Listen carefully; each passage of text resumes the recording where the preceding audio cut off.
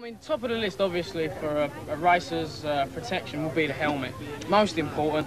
It needs to be light but very strong, because obviously you do have a few crashes on any sport, and no exception in BMX. I prefer an open face because I can breathe better, and I don't have to have my helmet off to say, like, if I had my helmet on right now, I wouldn't be able to talk to you if I had a full face. Right. Well, let's work our way down a little bit then. Let's have a look at some of these shirts. Although they look smart, there's obviously must be some protection there. Oh yeah, there's padding in the elbows mostly, and they're vented for coolness when it gets hot.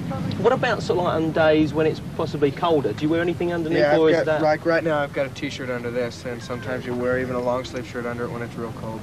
Looks like you've got really padded gloves on. Yeah, I'm wearing the Haro gloves. They're padded for, you know, with the top, protect your knuckles and all that. And there's also padding in the palm. Right, because obviously, like, you could have them too thick, or you'd lose the sort of like feel of the bike. You can't get enough pull if there's too much padding in the palm. Now then, how about the pants? Yeah, this is mesh. You usually run these, most pros use these during the summertime because they're a lot cooler.